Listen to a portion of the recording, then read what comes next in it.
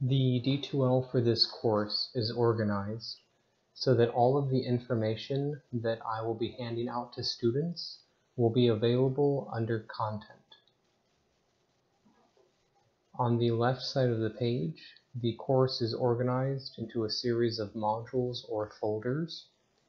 Clicking on a module will give a brief summary of that module's focus, a list of the assigned readings and sources of information that you should be learning for that unit, a list of all of the assignments that are due by the end of the unit, and a list of assignments that you should be working on that will be due in the future units. All units also have a date range for when they will be open and when they close. In general, assignments for a unit will be due before midnight on the last day that the unit is open. The exception to this are the discussions and forum posts that you will be doing. They will be available for the entirety of the week that they are due, but you will also need to post your initial answer by the middle of the week, with all of your replies due by the end of the week. We will take a look at the discussions in just a moment. I suggest that you print out the checklists of items to do and give yourself your own personal due dates of when you want each done.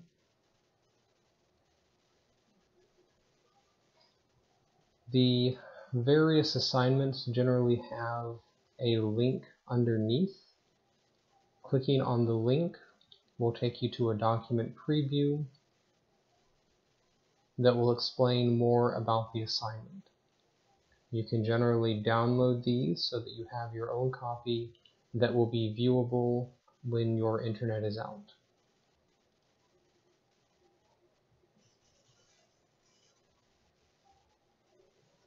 Some assignments, such as the scavenger hunt, will need to be printed out and filled out by hand. You can't edit the documents as you see them in the document preview.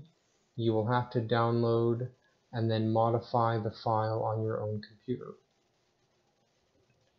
Keep in mind that when it comes to submitting, which we will get to in a moment, all assignments will generally be submitted as a single PDF, even though this particular assignment will be downloaded as a docx. When you save your finished file, you'll need to convert it to a PDF.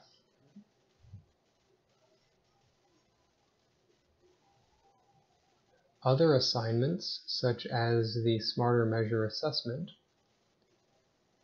may be a quiz or series of questions that you take through the D2L interface itself. I can't give you instructions on this since the instructor preview looks different than the student preview.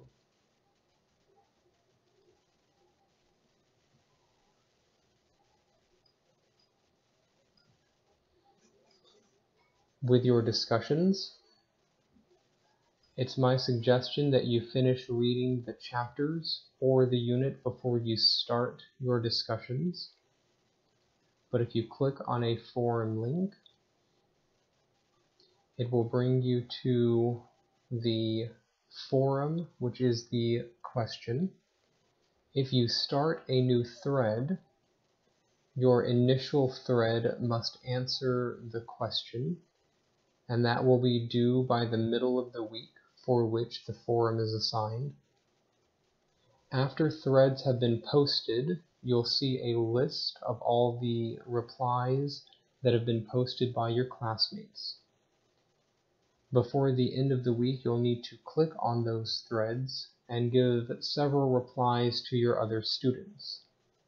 The replies can be to one student multiple times, or they can be spread out to multiple students in multiple threads, as long as they are within the same forum or topic.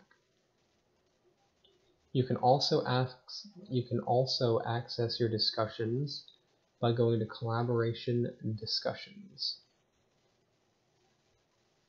The specific instructions and grading criteria for all of your discussion posts are listed here. Keep in mind that your discussion posts must meet a minimum length for your initial posts and replies. I do give partial credit. If you only have one reply for a topic, then you will get 2 points instead of 6 points when you have all 3. Also keep in mind that though I don't grade factual accuracy in your replies should still be on topic. I don't like reading replies that are simply, I agree and here is why I agree. Make sure that you add to the discussion by asking questions, providing feedback, critiques, comments, and examples of your own.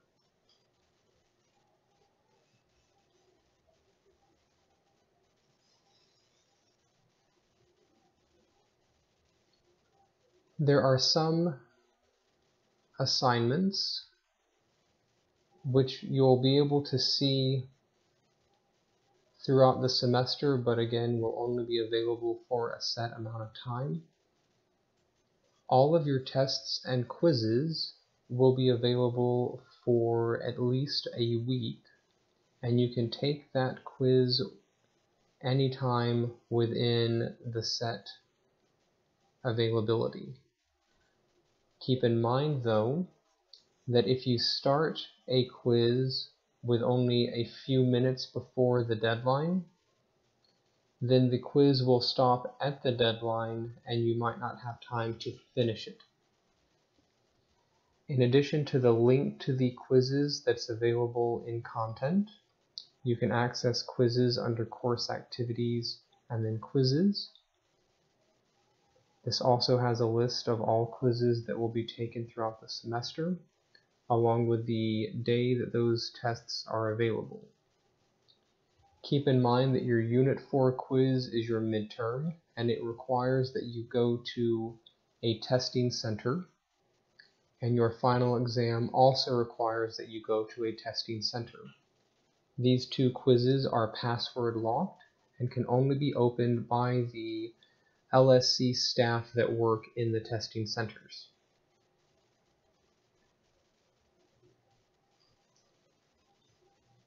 For your other assignments that are listed, once you have completed them by downloading the document and modifying it as needed, you can turn your assignments in under Course Activities Assignments, then clicking on the particular assignment that you want to submit. And I apologize, it's a different view for the student.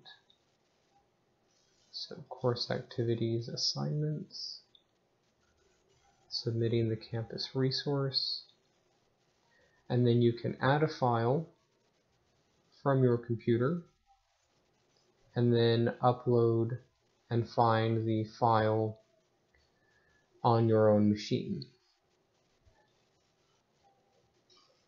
Most of the assignments that you turn into me will be submitted as a PDF, and I want to have the files a single PDF. For example,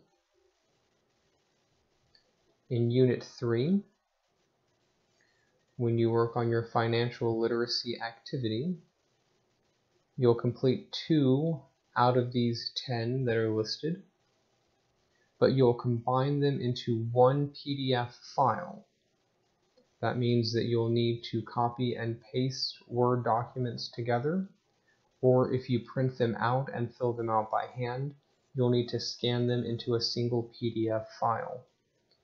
If you need help converting documents, you can go to any LSC computer lab and have the attending technician or someone from the Office of Technology Services show you how the scanners work or how to convert files. You can also use Google and find a number of online tools that will let you upload documents and convert it from one file format into another. When you do that, always keep in mind that you should open the finished format and make sure that it is still legible. I've had students convert documents into PDF, but the software they used misaligned it so that only half of the page was viewable at a time. In the event that that happens, I do not give leeway to students. Once a file is submitted, you can view your file submissions by going to Course Activity Assignments and then clicking on the link that will be available once you have submitted it. All of the assignments will allow you to upload multiple documents. Keep in mind that the file is uploaded as one single PDF document, but if you find that you uploaded the wrong document and need to resubmit, or you made changes and want to resubmit and have me grade the corrected version, you can upload the multiple documents or resubmissions. I will grade the latest document, the last one that you uploaded.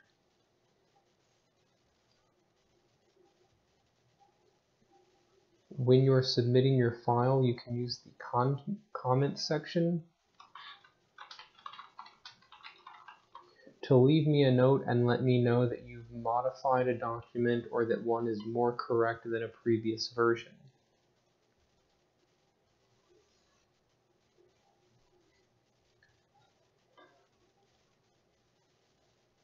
With that said, if you have any other questions or concerns, you can generally go to Start Here,